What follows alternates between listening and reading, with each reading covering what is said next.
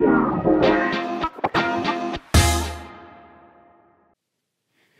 pronouncers, we have got Josh Mejia of the Sublimation House on the episode today, how he's scaled his business and to what size. We're going to dive into this and some of the ups and downs of the journey as well. I always love, hearing it, just as you don't hear as many of the downs. You tend to, whether it's social media or magazines or whatever that you read, it's always the ups. But not easy to be able to scale a business like this. And, Josh has got a lot of grit to be able to do what he's done.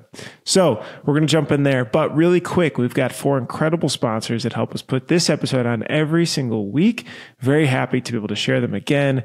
First up is Supacolor. Supacolor is the world's best heat transfer. It's made for screen printers by screen printers. They understand the pressures and expectations of a screen printing business. And that's why they pride themselves on being super fast and super easy. And they're super helpful. I mean, the support's incredible. The amount of times I texted Rome on stupid questions or their team, or they're just very quick to respond. Any issues that come up, I've seen overnighted packages. They're just there. They're a partner in your business. Printavo 15, Printavo 15, that gets you 15% off your order. And Supacolor just dropped DTF. So they have DTF available now, which is pretty cool. So their minimums are now 1. Try them out. Thanks, Supacolor. Bruce, have you heard of Multicraft_Daddy? If you need ink supplies or a daddy, Multicraft screen printing and digital supplies for over 50 years has been providing you with top brands at competitive prices. If you mention the Printavo podcast, you'll receive an extra 10% off your first order. Go to his Instagram, Multicraft_Daddy. Give him a follow. He just took a picture in a throne of PMI tape, and Dave is giving away 1 free case of PMI tape per show. All you have to do is DM him. He'll pick 1 winner. Thanks so much, Multicraft. All right. Easy way. If you're spending hours cleaning screens, that is a thing of the past with EasyWay screen printing and screen cleaning chemicals. Their innovative formulas are designed to work quickly and effectively, so you can spend less time cleaning and more time creating. Plus, EasyWay's passionate and empowering team will be able to help you guys. They're also a great partner. They work with hundreds of distributors around the US. They've just got a ton of resources and expert advice to be able to help your shop. Have you ever reached out to EasyWay actually on any like reclaim issue? I know you've got your. I talked to Alex, and then if Alex isn't there, your guy Alan's there. So they're always there to help you out, and we appreciate them. And they got a new brand, looks really slick. New ad read. They should get a jingle. They need a jingle. I think they need a jingle. I think you're right. All right. Graphic Source. If you need a solution to improve efficiency and reduce costs in your art department, go talk to Graphic Source. They plug and play with Printavo and other shop management softwares. And it comes to SEPs, mocks, creative art, order management, embroidery, digitizing, back office admin, customer service. There's no better company in the game. They have over 30 years of experience. They really know and understand shops' how-tos. And hit them up. Campus Inc., we have 5 full-time GraphXers. So there's an entire arsenal there, and they're incredible. So hit them up. All right, let's jump on in. Josh? Yes. Of the Sublimation House. Great name, by the way. I appreciate it. I love the name. You're in Vegas or Vegas area? Vegas, yep. Vegas is all just one town, There's obviously smaller suburbs on the outside, but everybody knows it as Vegas. Yeah, I'm assuming people know just based on your name what we're probably going to dig into. But when I first searched for your company name in Google, I get a Google ad. So you're spending money on Google ads. Don't click it, Bruce. No, I'm not going to click it. I'll save the 15 cents or something. Yeah. What is the strategy behind Google ads? How do you use it? So we use it for inbound leads. So we use it to just bring traffic to us. We don't have an outside sales team now. And so we're pretty primarily inbound and referrals. Referrals are huge for us. We get a ton of referrals. And then this is a way that, like Stephen and I were just talking briefly, he didn't know we existed, and most people don't yet. And so using Google to leverage that when people are searching for the popular products that we offer, we pop in and they're like, oh, wait a minute, they're here in the US. Josh, how much do you spend a month on Google Ads? Not a ton, about $1,000. Okay. People probably gasped in their seats when you just said $1,000. I bet you most people listening to this don't spend $1,000 on ads a month. Do you think so, Bruce? No, but I think it's because it's hard to measure. I think people would spend it, but how do you look at that? Is it just clicks? Is it form fill outs? So we look at big picture. No, we tie it back to new customers for the month and average spend on our new customers. So we are turning right about 11.5 to 13 return on ad spend. So yeah, we measure a big picture. You take average new sale. Are you looking at the sales that brought in, or are you just saying, okay, overall, a new customer is generally about $800, and if we bring in 10 of those, that's $800. And no, we're looking at the actual numbers. So we're looking at this month I spent $800. This month in new business we did $18,000, and over an average of these many new customers. Got it. Gotcha. So it's an average of those brought in. Right. So do you have a way to track which customers came from Google, or is that just, you just look at new customers? No, we definitely have a way to track the way they come through Google. It ties back into the analytics in the back end. What tool do you use for that? Just Google Analytics. And usually our introduction conversation is always, how'd you hear about us? That's usually one of the first things, because like I said, we do get a ton of referrals. And so we like to thank those people that refer to us by sending them something, giving them a call, thanking them, just touching base. And to be honest, it's funny enough, we get a ton of referrals from people that have only ordered from us once for like a special event or a special project. And then they hear of somebody needing something that fits with us, and they're like, oh, go talk to the Sublimation House. They can do that for you. So when you think of $1,000 a month, like, why don't you put $2,000 a month on it? Because we're quality driven and making sure that we can meet the demand. Kind of like what we were touching base on the technology. We just implemented Printavo before we were using Asana because we're still developing this as we go. You know, we're still learning every single day. And so, but the big thing for us is our customer service and making sure we're meeting our need, the demand, or what we're offering to our customers is fulfilled. And so we want to make sure that if we are offering it and people are wanting it, that we can meet that need. So we don't want to just go super ham and spend $10,000 and then all of a sudden we have more orders than we can handle. So it was mostly technological. Now that we got Printavo, we just got it up and running. We've been using it now for about 2 weeks, which has been wonderful. And as soon as we get everybody up to speed here, that's going to help a lot with making sure we can handle more volume. Yep.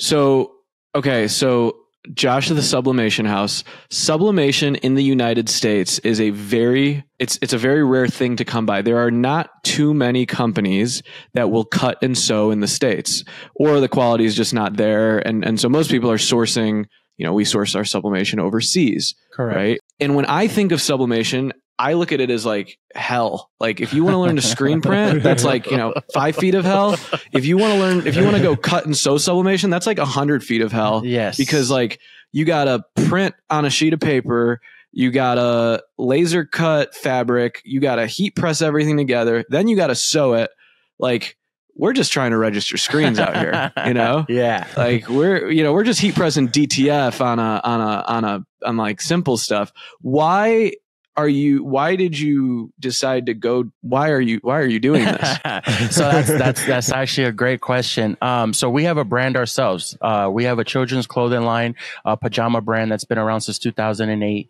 And out of the need of being able to provide our stores with the quality product that we know that we can create and put out, we couldn't find a reliable partner. We kept getting let down. We were outsourcing everything. And it was hell, like you were talking about. It It's super painful.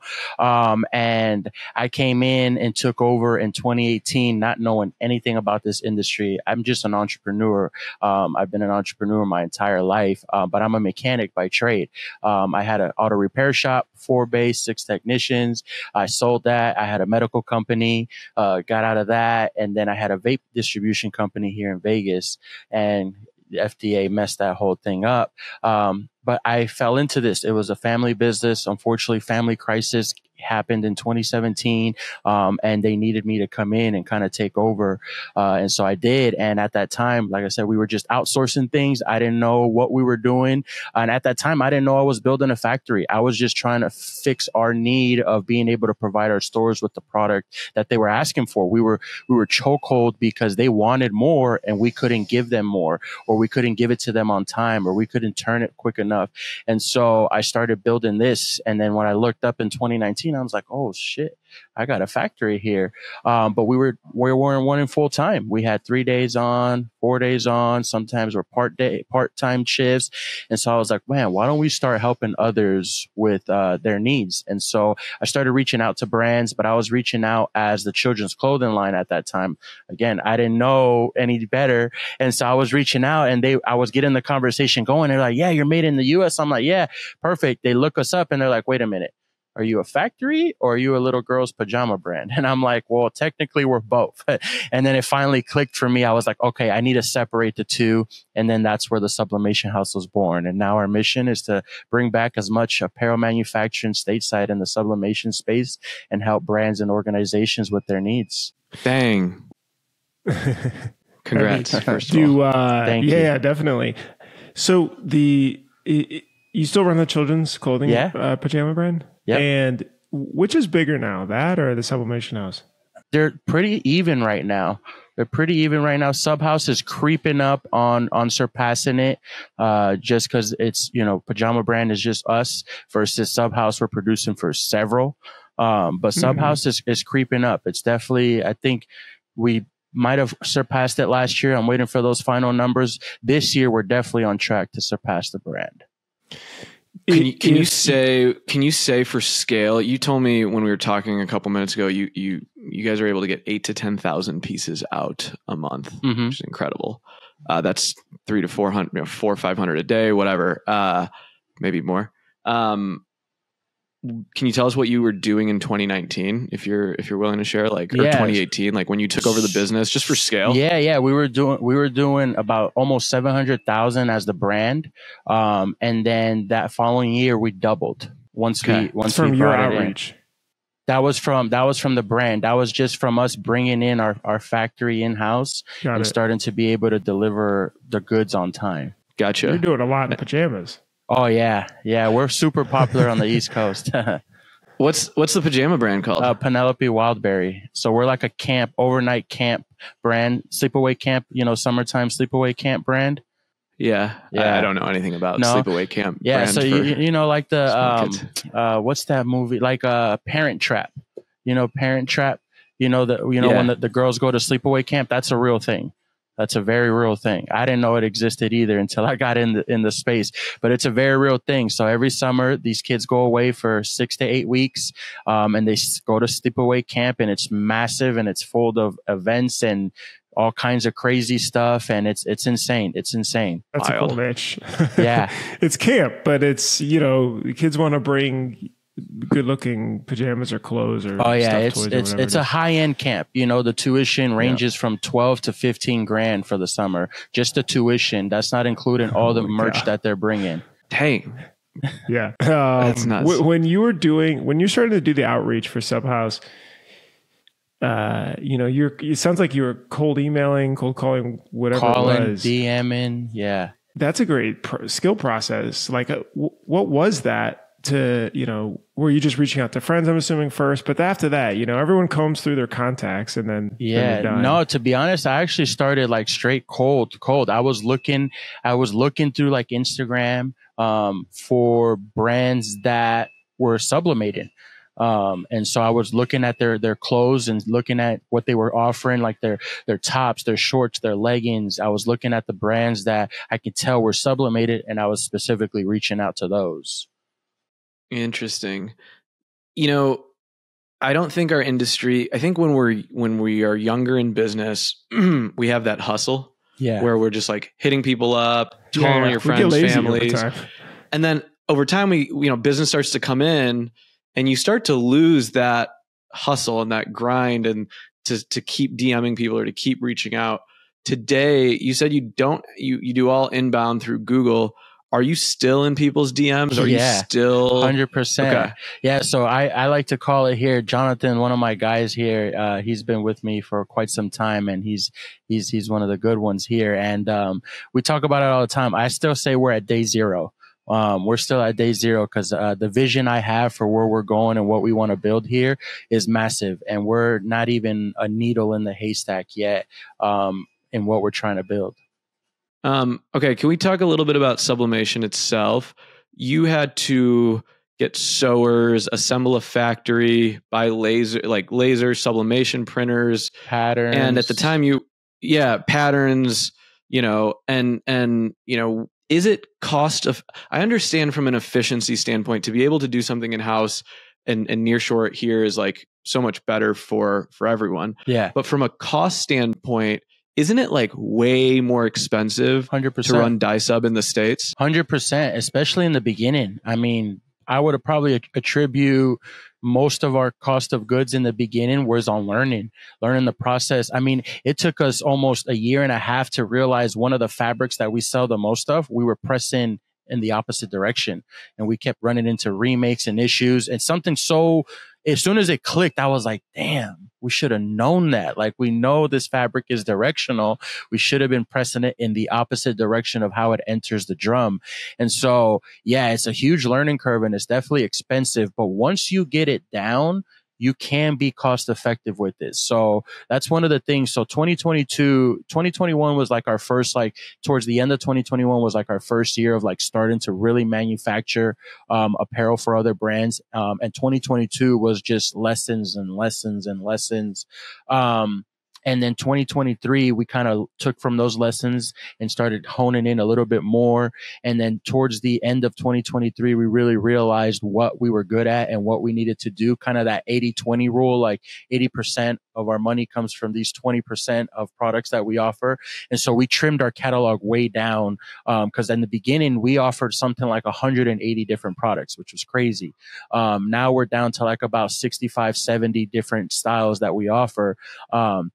And by trimming it down and narrowing what was like good for us and what we were good at ourselves and what we can turn quick and what we were the best at, it really makes a difference. And so now, since end of 2023, we kind of perfected that. And so 2024 has been off to an amazing start. Like our turn times are beautiful. We're getting things out with like nearly almost no mistakes.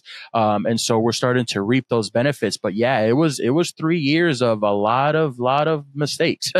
A lot of mistakes, a lot of learning. And unfortunately, like you were talking in the beginning, the sublimation is hell. There's not a ton of us out there. And the people that are out there for the most part don't share. There's not, a ton of YouTube videos on it. There's no forums really on what we do. There's home stuff, home sublimation, but factory sublimation, there's really no content out there. And we've been trying to put out some more on that so we could help others in the space. But yeah, it was hard. I have this note here of a last straw of you bringing all the work in house. I see 30K order done wrong. Now, is this 30,000 pieces? $30,000 raw goods cut upside down? Does that top you, Farag? Do you have a 30,000 piece order gone wrong or more? No. And it was dollar value, so not pieces, but it was dollar value, okay. Dollar amount, upside down. It was cut upside down. They're like, "Oh, order again, we'll give you a discount." I'm like, "What about this stuff?" And it was like, no. Jeez, oh my goodness. So you wow. I don't know. That's a pretty expensive mistake. Holy cow. How did you learn to, do you sew yourself? Do you have some people that are awesome sewers? Yeah, no, I have a great team here. So Andres is our production manager. He's been with me literally pretty much since day one. He's got a great work ethic. Like all of us here, we're a big family here. So we don't just bring anybody in. My kids come in here almost on a daily basis. I got 3 sets of husband and wives that work here. Andres, my production manager, his oldest daughter worked for us after school all throughout high school. And so like we're super family centric as well. And Andres is just, he's a beast. He's an animal. There's no way to describe it. He's really, really good at what he does. And if he's not, he'll figure it out. He'll bounce ideas off the other guys. I personally just started learning sewing last year. And so now I know how to sew. Obviously I can't do production by no means, but at least I know how to sew. I know how to use all of our major food groups in the machines like overlock, cover stitch, single needle, flat lock. And so I know how to sew, but you can't put me on the line because I'm gonna be the guy that gets fired. I have a confession to make. I just bought a sewing machine. Nice. I went on Amazon. A Singer. Or to do like what? To do what? I don't know. A single needle? I was just on it. Still in the box. It's over there. I don't know. It was a Singer, something like that. Okay. I was like, man, I just want to learn how to sew. I think it'd be super cool. I spent some time in Honduras with Gildan and saw the sewers there and what they do. And it's just like magic. It is. It's a super cool skill. And it's just, I was just like, I want to learn how to sew. Now, you said something there about Andreas. Is that his name? Andres. Yeah. When you found him or brought him in, how do you keep, like when you have that person who's your guy, without him, your business wouldn't be where it is. Let's just say 100%. Right? No, that's true. How do you incentivize him, keep him motivated, keep him bought in? Do you give obviously sounds like, well, obviously we take care of them financially, but to be honest, not a lot. It's crazy, but not most people are also driven financially. Like some people, as long as they can pay their bills, they're comfortable. But it's mostly about, like I said, back to the family thing. We try to have meals here at least once a week together. We're always talking. We go to each other's kids' parties. We're a community. We're building a community. And so people like to sense like they belong to something, a bigger mission, a bigger community. And that's what we have. We have a mission here, and we are a community. We help each other out whenever we need it. If we got a problem on the personal, his kids come into work sometimes when he needs to.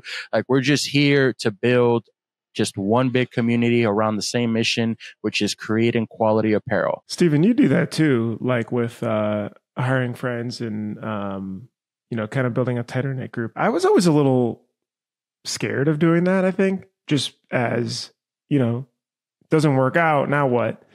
And it was easier to be a little bit more unbiased, I think, with some of those decisions if we weren't friends before. Steven, how did you think about that? Or is it like they're just the best for the job, so it didn't matter? So when we started to really grow in the last couple of years, I hired some really close people in my life. Our CFO, our VP of sports, our CTO, I've had previous worked with them, traveled with them. I think when we interviewed them and when I interviewed them and talked through it, we talked about what would happen if we disagreed.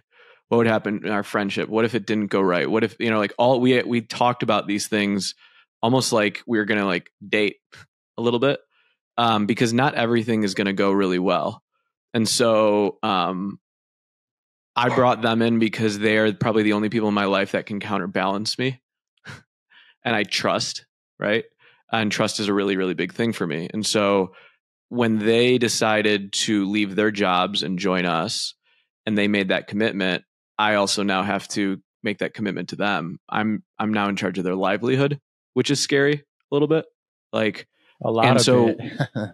Yeah, right. Like I'm in charge. Like, I want to make sure everyone gets paid every 2 weeks, myself included. So then there's things that we do for them to keep them part of the family, whether it's travel, whether it's just little different things here and there, and let them benefit from some of the perks that I have from owning the company, and maybe share those with them a little bit so they can feel like they are part of it. Have you ever thought, Josh, about like giving your key employees a piece of the business? 1,000%. We've already talked about it. Really? How so? Oh yeah. Yeah, How would you do it? So it's going to be vested as they earn it. We're still working out the details with our attorney. But yeah, Andres and Jonathan, both two of my key people here, will definitely have a piece of Subhouse. They won't have any control and say or anything. It'll just be just a piece that they get, their profit every quarter from.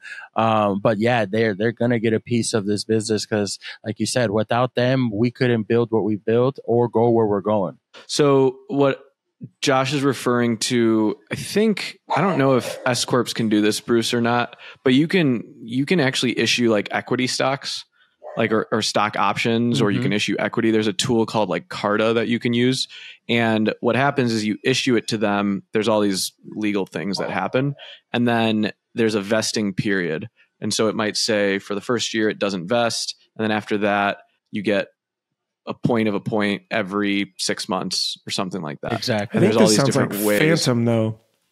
What? I think this sounds like Phantom stock, which is another form where you don't have to legally offer options, but it creates a revenue share agreement in a way where it allows people to say I think it's more similar to law firms, for example. So, partnership share in some sort of upside of how well the law firm does in the end. Which from my understanding is a lot less of a legal burden because you don't have to set up all of these crazy contracts and everything for a typical stock option, but it does allow people to have a piece of the business and or just the upside.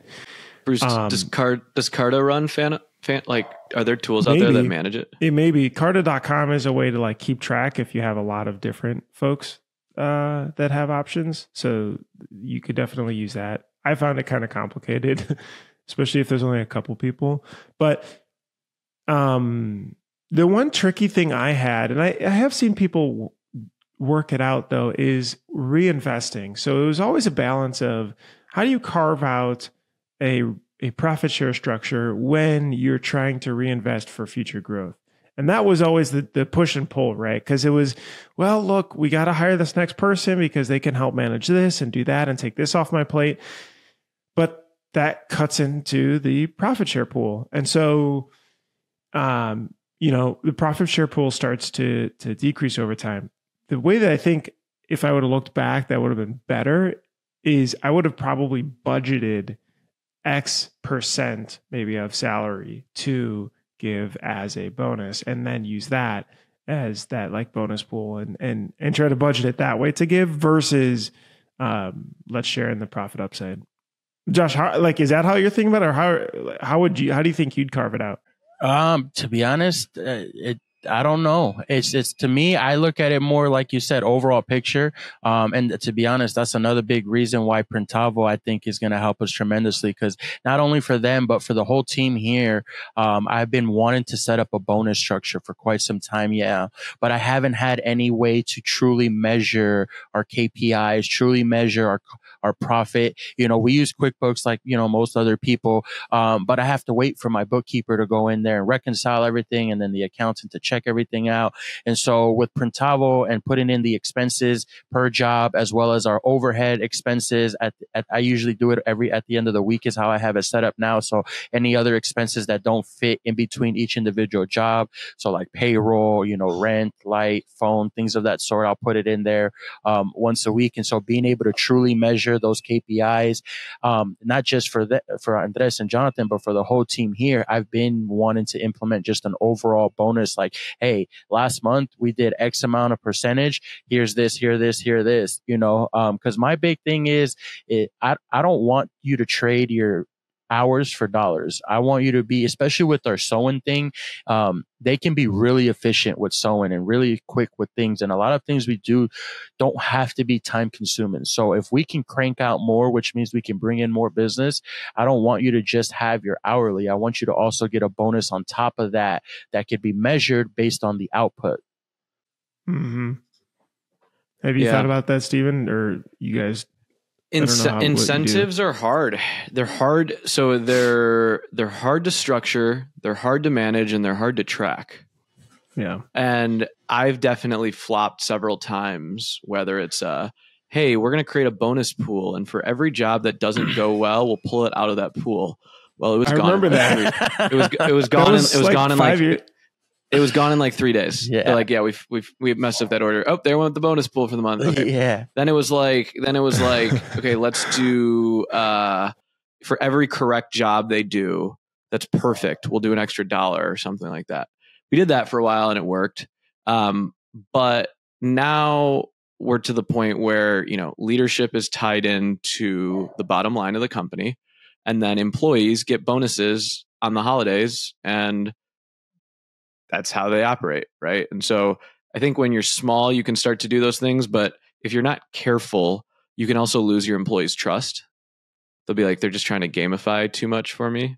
So I definitely have had some swings, misses, I've incentivized the wrong thing. Or I've incentivized the wrong activity. Yeah, 100%. Because you think it's like, for example, here's one that I did more on the sales commission side years ago. So we said, oh, okay, hey, look, a new account on average, let's call it, is about $200 a month. Well, let's just let's make it simpler and incentivize new accounts. So, don't think about the revenue, just accounts. Well, team goes, sales team, they're going to figure it out because they want to make more commission. They want to do their thing. Awesome. They start signing up tons of new accounts. Well, guess what? The plans all of these new accounts are on. They're on the lower end plans. Yeah, just to get people in the door. Well, that number doesn't work out to the math I originally had. So the average account print coming in is probably half of the calculated amount, and that commission structure didn't work. So not that was a bonus, but kind of similar in that as commission. Selling scraps. Yeah. Jeez. Yeah. I don't know. I think if anyone has a good employee incentive plan in production, DM us, because I'd love to chat through it. I think what I want to see is there one that has lasted more than 2 years? Yeah. Because I think everyone's got awesome plans, but I'm like, let's check. I mean, this is where we've struck out is sustainability of it. So although maybe that's okay. The company in 2 years is probably very different anyway. Right. And what you care about may be very different. True. But a program should be able to stay consistent, because as you grow, obviously those people then scale up to the next level, but your entry, or you're starting a new fresh wave that should fall into that new or that same category of incentives that you had for that previous level. Mm-hmm. Yeah. Josh, what other challenges do you feel like you face now that you're working through in your role running the business? The technology is the biggest challenge that we've had as of late. It's just having the right tools to allow us to do what we do. Thankfully, on the production side, we're solid. We're gravy. We got it pretty well handled. It's the technology of balancing inbound, what's coming in. We're really, really good at one order with 1,000 pieces, but we're really bad at 1,000 orders of one piece. And so that's where we're trying to find that balance. Because when we first started out in the space, which really I hated doing eventually, we had no minimums. We took on everything. So we had a ton of, and I like it. I don't mind doing it, but the problem is we just weren't structured or set up properly to handle it.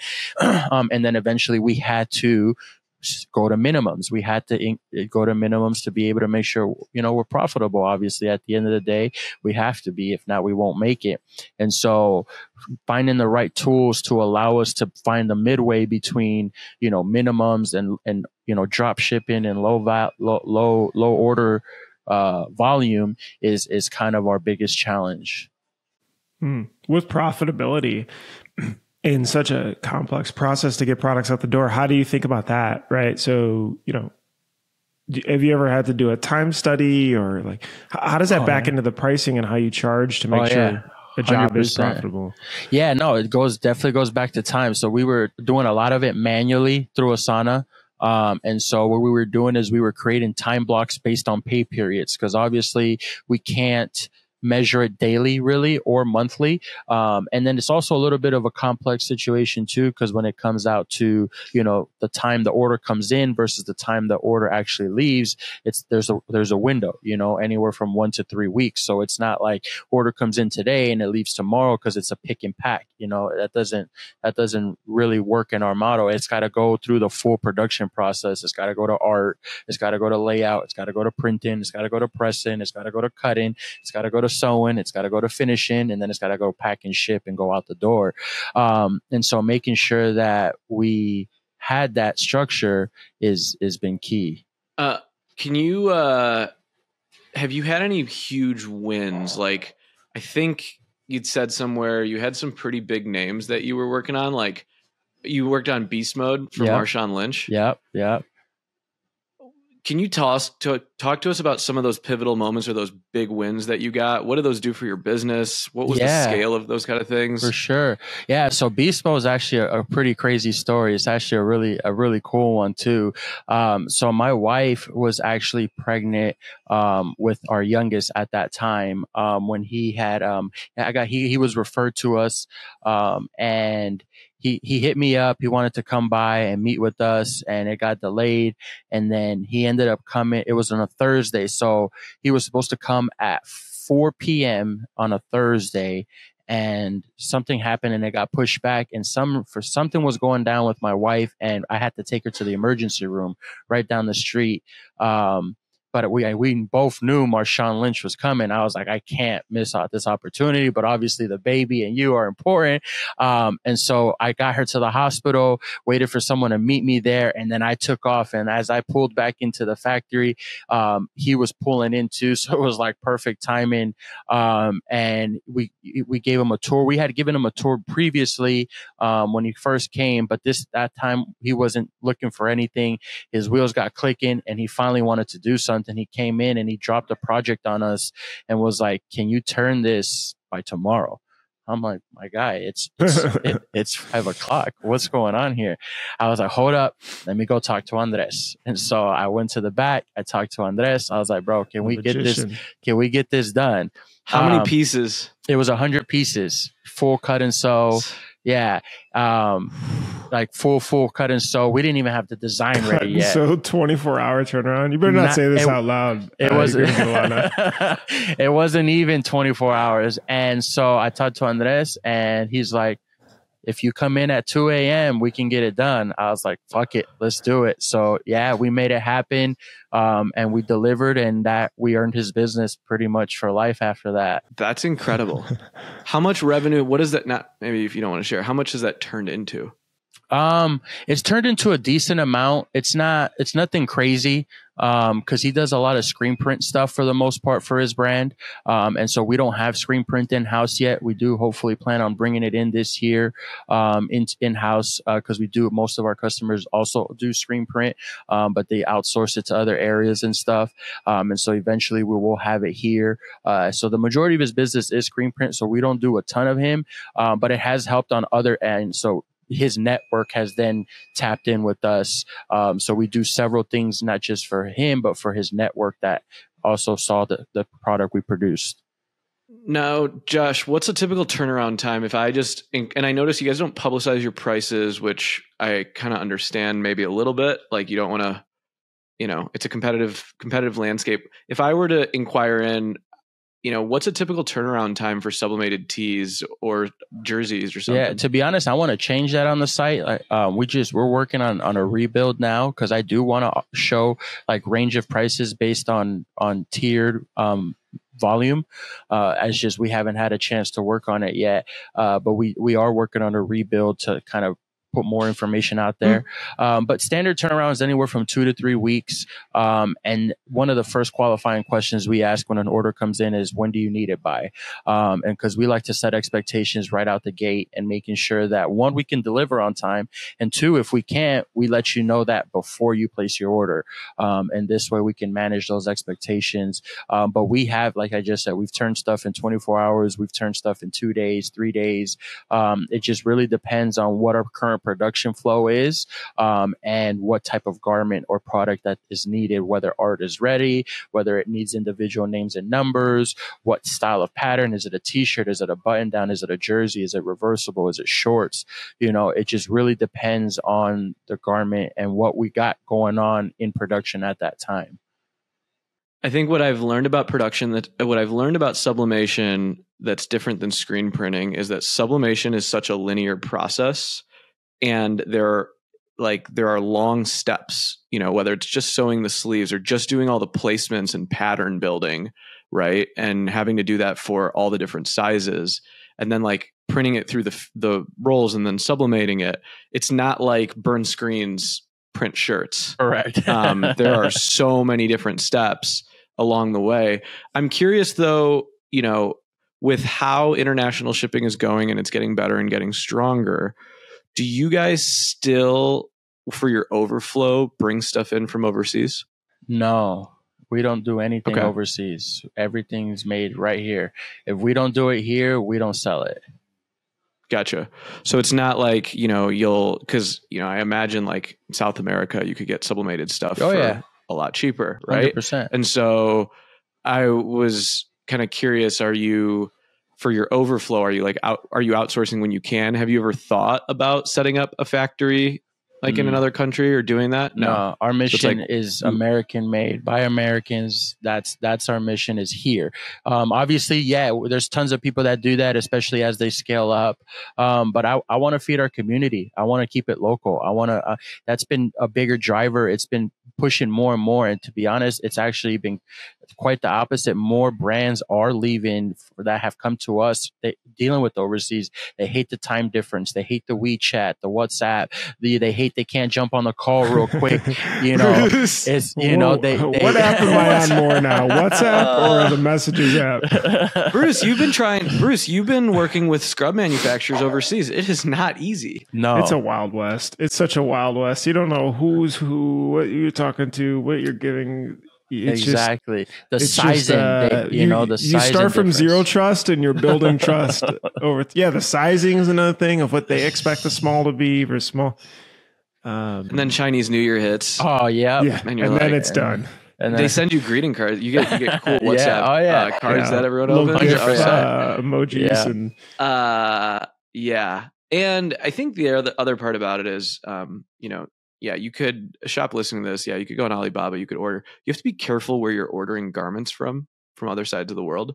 If you're not careful, you could be ordering them from actually like really bad regions that like support like slave trade and things like that. And so it's if you're not good at it, you want to be really, really, really, really careful. And that's where like the factories we use had to go through audits to make sure like, you know, compliance stuff and HR stuff and, you know, cleanliness and workers' rights and all that stuff. So you want to be really careful about just like going on the internet, because you could be getting some like bad use stuff a broker that's bad for the world. Use a broker. Right. There's tons of broker agencies that have US based people that also have their people in the factories overseas. And so it's an internal team and they're there during your entire production run. They're QCing everything for you. Obviously you pay a little bit of a premium for that consultant, I guess they call it. But at least this way you're making sure that your dollars are safe, because you're going to get the product you expect. Super Josh, we appreciate you spending time with us. Yeah. You can find Josh and reach out. I'm assuming people will want to, especially being US made. TheSublimationHouse.com, Instagram at TheSublimationHouse as well. And is your email, is it Josh at TheSublimationHouse too? Correct. Yes. Yep. Yeah, Josh, thanks so much. And we appreciate you guys, Print Hustlers, for joining us on another episode of Printavo Print Hustlers podcast. This is a unique one, a little bit different. So thank you so much for being able to share and being so transparent. Of course. I appreciate you having me. All right. We'll sign it off. We'll see you guys in the next episode. Thanks so much for listening. Hopefully that was informative. Don't forget to subscribe. Don't forget to like. Don't forget to hit the bell for notifications if you enjoyed this video. If you enjoy all the stuff we're putting out, it's really helpful. We love to just be able to see it. That means that we're doing a good job. To subscribe, hit the bell for notifications, and hit the like button. And I'll see you in the next episode. Bye.